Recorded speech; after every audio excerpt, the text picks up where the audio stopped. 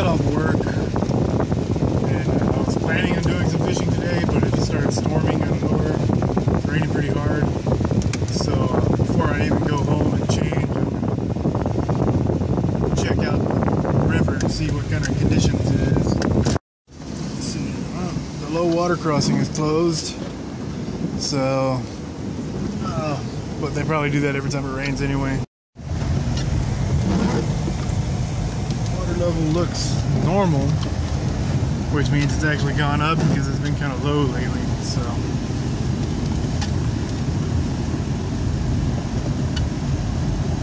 the rain has lightened up some. It's not raining so hard anymore. And there's other people out here fishing. So, I don't know. Alright, got my tackle bag here. This is what I'm taking with me.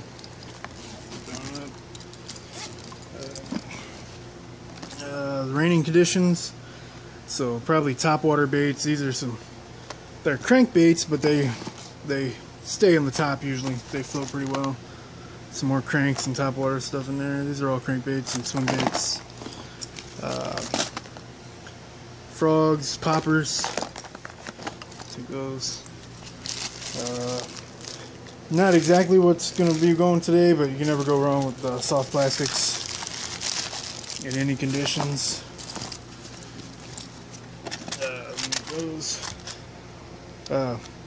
If you shop at Walmart, this is the best thing you can buy if you're a bass fisherman on a budget.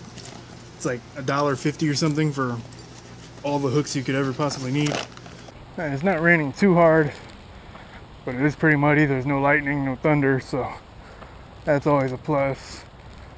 Not exactly sure, but this one's kind of got my attention, so that's the one I'm going to go with for the crankbait. I've also got some pearl Senkos with black flakes and some watermelon Strike Kings. Let's start off with a white colored one for now. The water is kind of clear, so. Oh, they're not black flakes, they're silver flakes. White with silver flakes.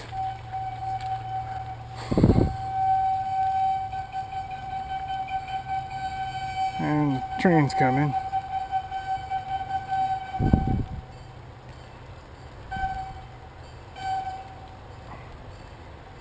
It's a little weird that the train would be running in the rain, but what do I know?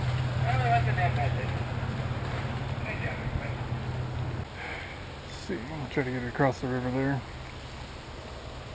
There we go. Is that a fish? Oh man, that looked like a sunfish, maybe a rock bass, but he had it in his mouth, but he wasn't big enough to get the hook to set through it, so that was kind of funny.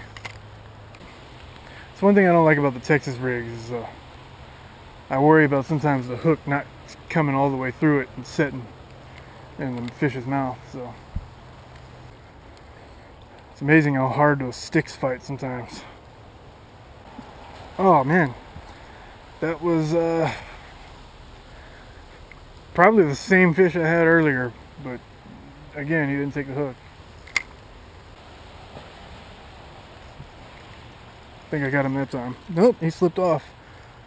He almost landed him that time. He slipped off right here at the bank. That was a little rock bass. Whoa! Shit.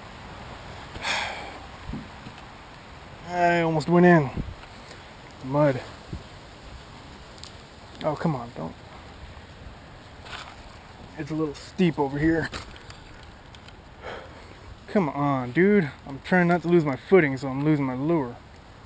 Getting stuck.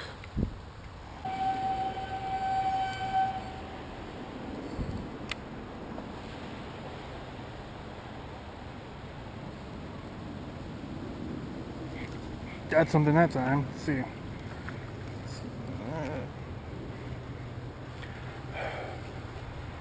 It's a sunfish.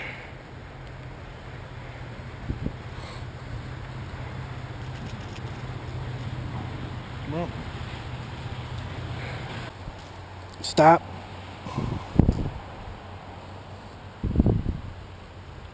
There we go.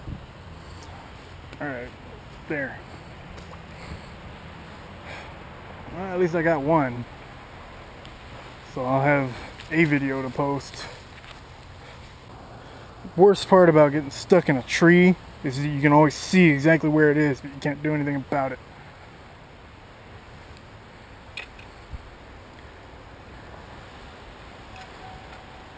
There we go.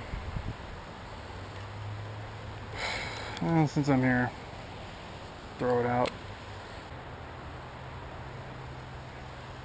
Oh shit. Went right through the tree and all the way across the river. Nobody can get snagged better than I can. Nobody better at it than I am.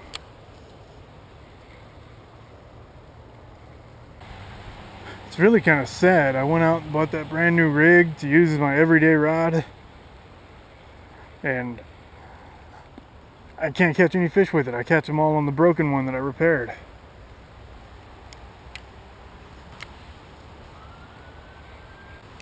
Damn it, I keep hooking that one little branch right there. Come on, dude. Damn. See, what'd I tell you? Nobody's better at it than I am. Come on, dude. The most annoying thing. Biggest problem with buying Chinese lures is the hooks get tangled up. And it is literally the most frustrating thing I deal with fishing.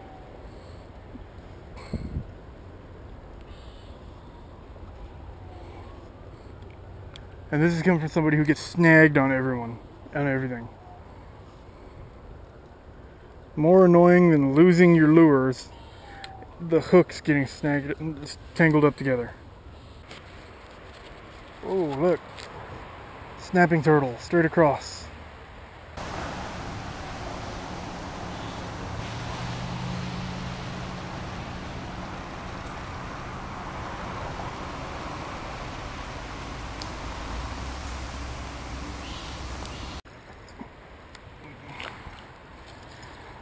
You know what?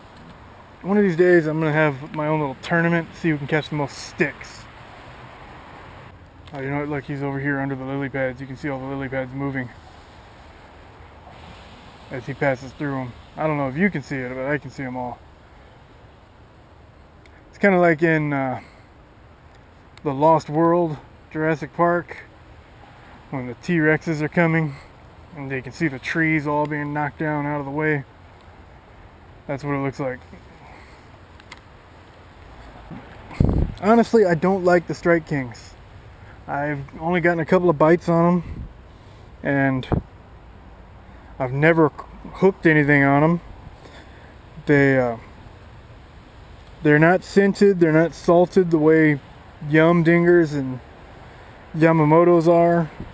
It's just a plastic lure worm. That's all it is. There's nothing to it. Like, it's almost like I want to go and scent the thing myself. Current's picking up some, so the water level might actually be rising.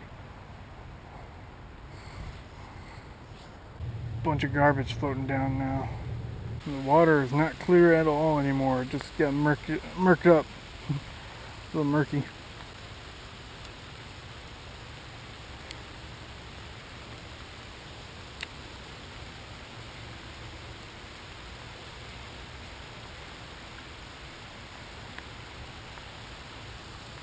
Alright, yeah. It is time to move on.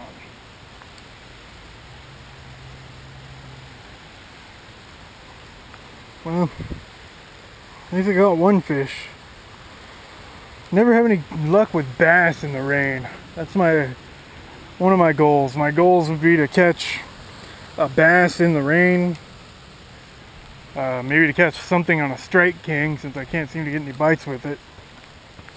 But yeah, I'm gonna go ahead and put my cameras and gear away so none of it gets wet. And, I'll splice together a video out of all this with the one fish.